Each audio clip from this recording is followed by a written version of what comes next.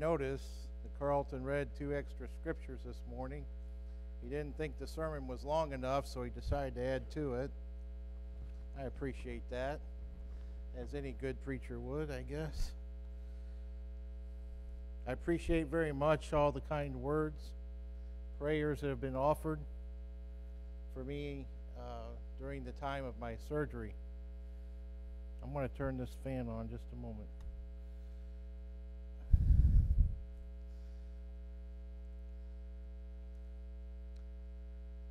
I was told that I was being stubborn this morning and wanting to preach after having had surgery on Friday, but I wanted to do this. So, lesson I have been working on, and one I wanted to present this morning. I hope that you're encouraged by it. You notice in the King James it says the word is hidden in my heart, or hid in my heart. Other translations say laid up. I like the New American Standard here. The Hebrew word can be translated in many different ways. Kept secretly is another way that it can be translated, but I like the New American Standard here where it says, your word I have treasured in my heart, that I may not sin against you. We're going to look at each verse, 11 through 14, and we're going to take them point by point. And then I'll also have some things to say about 15 and 16 that have been added this morning. Treasure. I don't know what you think about when you think about treasure. I put what most of the world thinks about there in that picture that you see there in the bottom right-hand corner. In Matthew, the 6th chapter, in verse 19, Jesus talks a little bit about this concept of having worldly treasure in people's minds and hearts instead of what they should be having in their minds and hearts. Beginning in verse 19, he says, do not store up for yourselves treasures on earth, where moth and rust destroy and where thieves break in and steal. But store up for yourselves treasures in heaven, where neither moth nor rust destroys and where thieves do not break in or steal. For where your treasure is, there your heart will be also. And this is the idea that our text from Psalm 119 has. What do we treasure in our heart? What do we hide there? What do we keep secret there? And so we need to get rid of this earthly treasure and not think of that anymore, but instead we'll concentrate on what the Bible tells us, to concentrate on the Word of God as our treasure. To treasure God's Word in our heart is what we should be doing as Christians. It should be a part of our daily lives. Indeed, it is what we should turn to every time that we make a decision in our life. How is it that God would have me to be in this particular situation? No matter what it is. I firmly believe and know from Scripture that when we have a right relationship with God and His Word, then the relationships in our life will be right and good. Because we'll base everything upon what we do on what God has instructed us and how He has instructed us to do it. If we start breaking down the verses, first there in the second part of verse 11, the psalmist tells us that I may not sin against you, or that I will not sin against you, some translations say. The idea is that when our life is centered in the Word of God, in fact, in Jesus Christ and His Word, they will focus on that and not of the things of this world.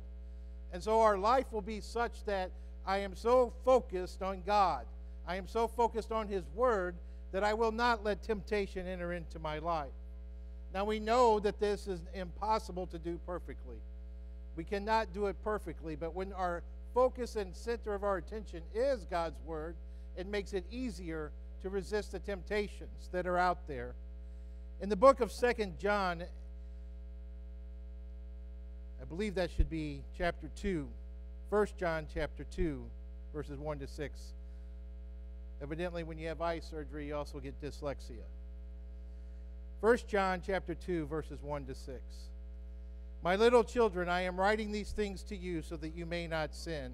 And if anyone sins, we have an advocate with the Father, Jesus Christ the righteous.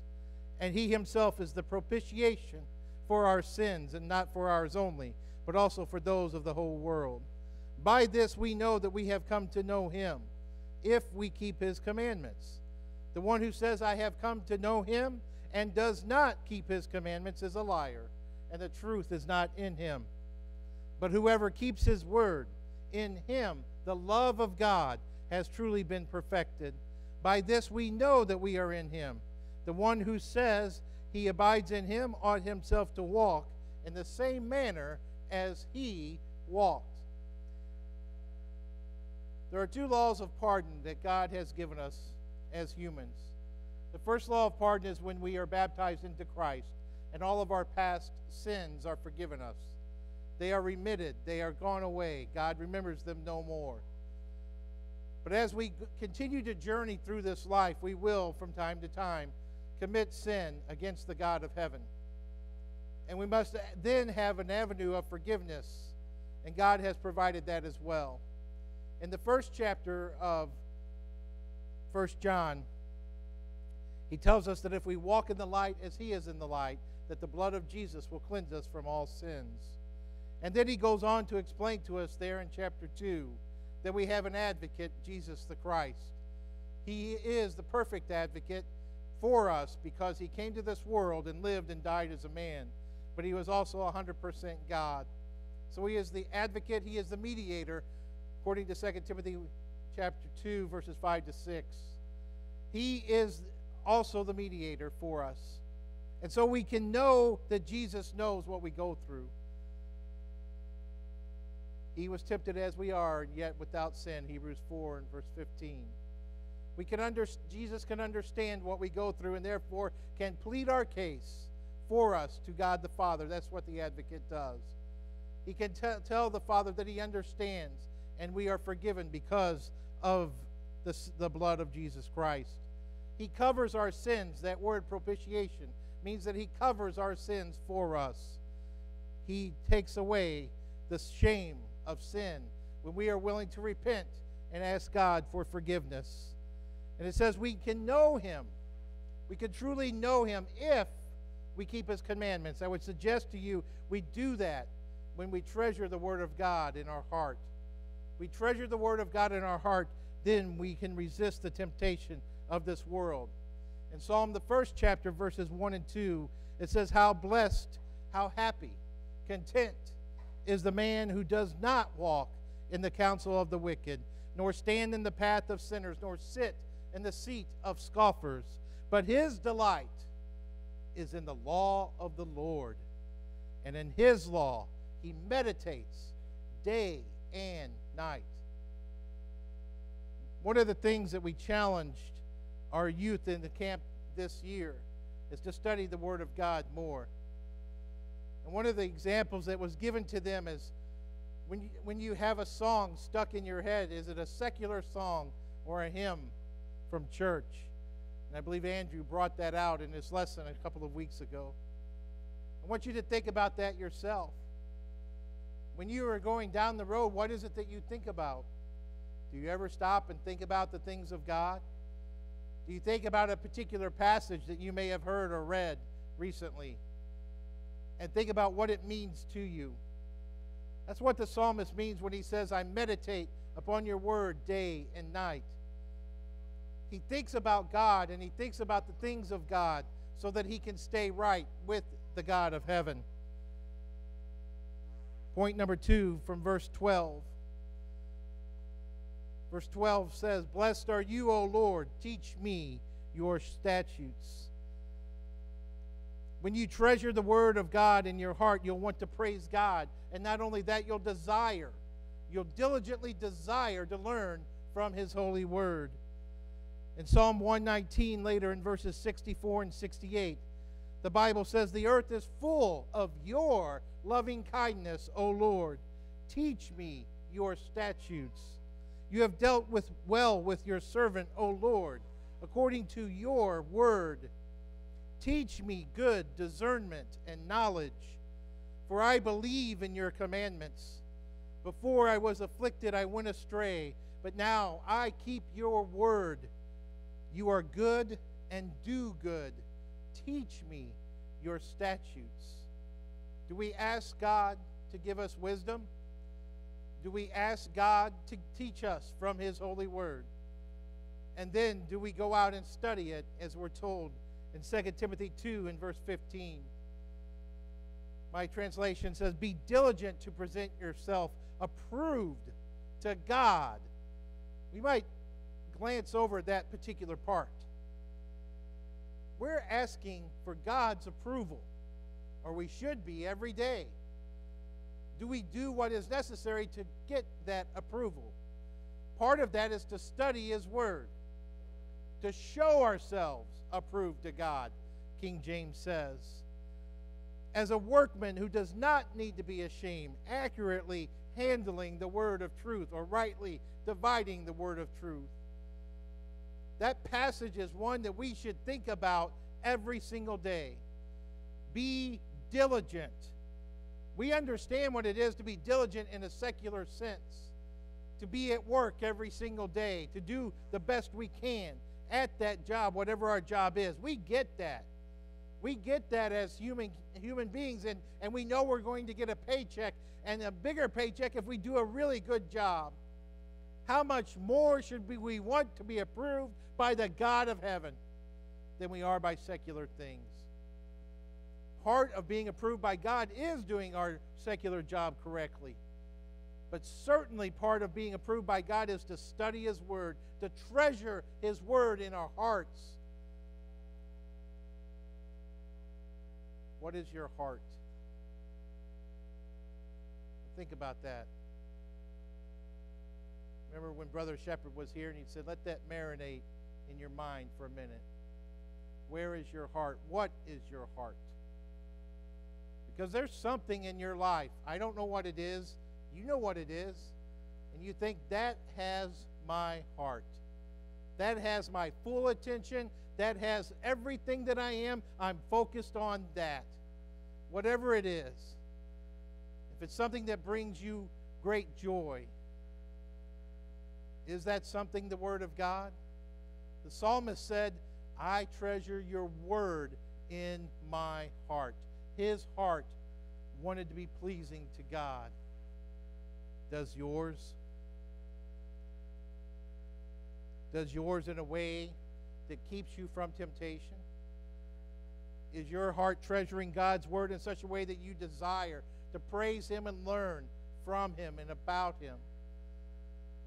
Number 3, from verse 13, which says, with my lips I have told of all the ordinances of your mouth. When you treasure the word in your heart, you'll want to speak of God and his word to others. Remember the words of Jesus in Mark 16, 15 and 16. And he said to them, go. He didn't give a choice, did he? Jesus doesn't say when it's convenient, when you don't have anything else to do. He doesn't give us a choice in this matter. If we think this isn't a commandment for us today, we need to look at it again. We have a group that has gone out into McMinnville, Tennessee area, a group of our young people, and they are going there to teach God's word, and that was done. And we have a group now in Nicaragua that is going to teach God's word. But it's not just for those who we look at it and say, well, that's something they can do. This is something that all of us as Christians must find a way to do. And there are so many different ways and so many opportunities that we have to do this. And if you're not aware of them, please talk to someone who is doing it. and see how they're doing it. Jesus said, go into all the world. Doesn't leave any part out, does it? Preach the gospel to all creation. He who has believed and has been baptized shall be saved, but he who has disbelieved shall be condemned. The Apostle Paul put it like this in Colossians 1:28-29, writing to that church there in Colossae. He says, we proclaim him. I think that is such a great statement for us to read. We proclaim him. Sometimes we think of preaching as from this avenue, from the pulpit. That's not what Paul's talking about. He says, we proclaim him. How, Paul? We admonish every man and teaching them every man with all wisdom, so that we may present every man complete in Christ. For this purpose also I labor, striving according to his power, which mightily works within me. I would suggest to you, those who say, it's just not for me, don't understand the power of God and the power of his word.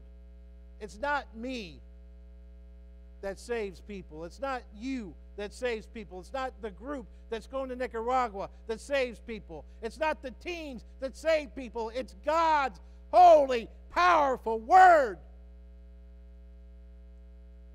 And we must understand that and hide it, treasure it in our hearts for what it is.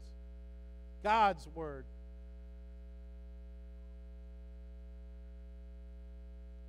Number 4, when you treasure the word in your heart, this is one of the best things about it. You overflow. You overflow with joy and rejoicing when you get it. When you get what God is trying to teach you, you can't help but feel the joy that God is giving you. The joy that is in Jesus Christ. The joy that is in the gospel that he has given to us. Earlier, Phil challenged us before we took the Lord's Supper, where is our heart? And it's so right to do that. Where is your heart when it comes to his word? When you have it treasured in your heart in the correct way, you can't help but feel happy. You can't help but be joyous.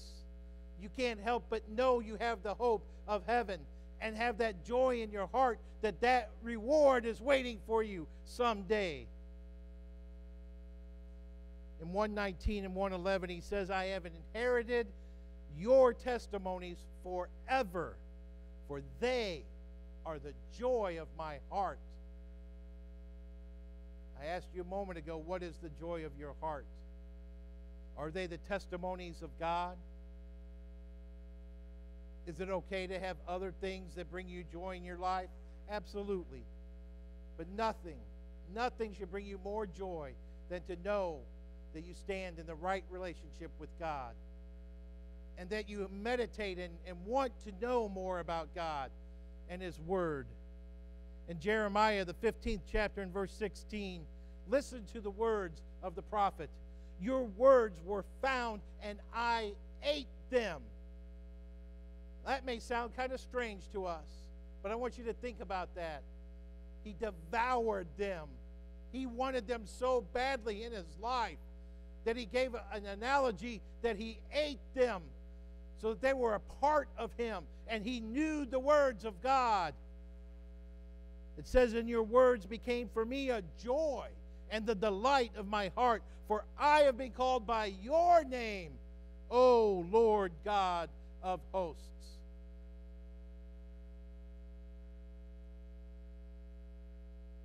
There's some authors that I like to read their books.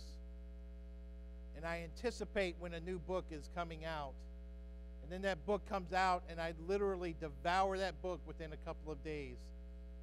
And then I'm kind of saddened because the next one won't come out for several months. How much more should I be doing that with the Word of God on a daily basis? devouring it, reading it, studying it, knowing it. And when the preacher preaches and he names off a verse, I'm already ahead of him knowing what's going to be said. I can enjoy the sermons even more in that manner because I know maybe where he's going to go with that. Or I think of another verse that he possibly could have used. That's meditating on God's Word. That's knowing God's Word. That's treasuring God's Word in your heart. Jesus said in Matthew 13, beginning in verse 44, the kingdom of heaven is like a treasure hidden in the field, which a man found and hid again. And from joy over it, he goes and sells all that he has and buys that field. Again, the kingdom of heaven is like a merchant seeking fine pearls.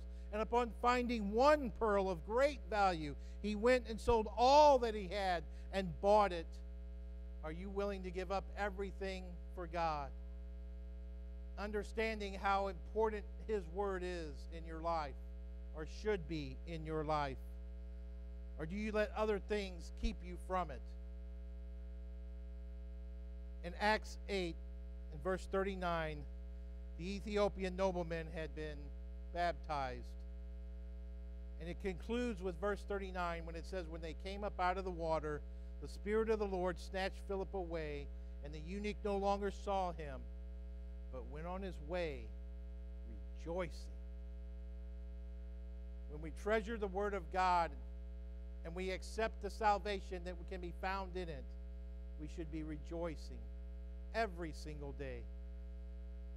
If you've been baptized, I want you just for a moment to think back to the joy that you felt.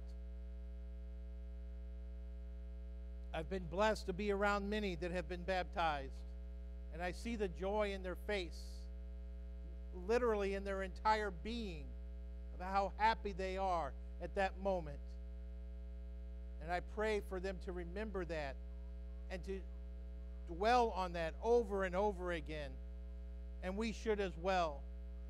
When we treasure the Word of God in our heart, we should be rejoicing over and over again that we have the salvation that can only be had through God's holy Word.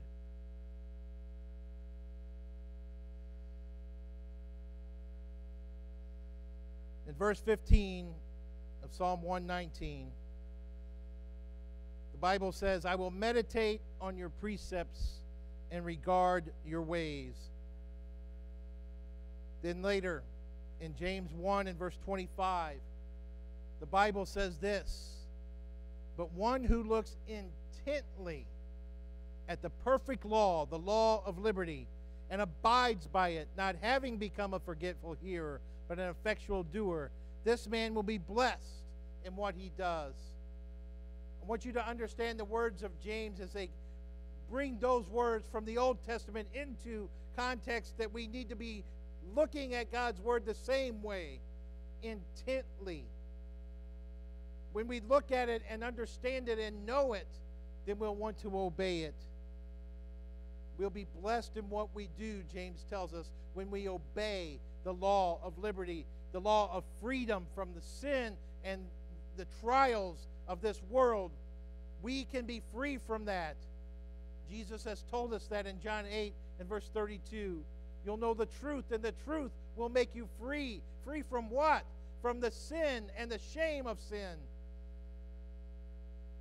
Then again, in Psalm 119 and verse 16, the Bible says, I shall delight in your statutes. I shall not forget your word. When we study something over and over again, we begin to learn it and we begin to know it. Perhaps you remember doing this when you were in school and you had a test and you studied hard so that you would know the answers. How much more should we be wanting to know the answers that give us eternal life? The more we concentrate and treasure the Word of God in our hearts, that's what we're studying for. It's not some test that some man's going to administer to us at some time, but rather it is when we will stand before Judgment Day, and do we know God's Word in such a way that I lived it? I did what God wanted me to do. I obeyed the commands of God. And the only way I can do that is if I know them. I must study His statutes. I must know them and not forget them.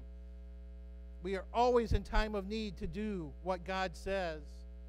In Proverbs, the 3rd chapter, and verse 1, the wise man said, "My son, do not forget my teaching, but let your heart keep my commandments." So the question then becomes, what are you doing about it? We can read the words of the psalmist and we can know what it is that he says to us. But are we doing it? Are we treasuring His word? Are we treasuring it in such a way so that we can resist the temptations that are out there for us? So that we can praise God as we should and learn from Him. So that we can go out and teach others about God and His holy word. Are we treasuring the word of God in our heart that allows us to have this joy that God would have us to have? God desires for you to give Him His heart. God desires for you to want to please Him. Do you desire to please Him? Or do you let the cares of this world take over your heart? Are you letting other things get in the way and your heart becomes a crowded place and God is pushed to the side? I would suggest to you that our whole heart, our entire being, needs to be focused on God and His Son, Jesus Christ. Treasuring Him. Truly wanting to know Him in an intimate, close relationship. So that you are willing to go to Him every single day and listen to Him from His word and then speak back to Him the things that are hidden in your heart, the things that you wouldn't tell anyone else, but you will tell the God of heaven and admit to Him that you've made those mistakes. God has given us a way to be right with Him.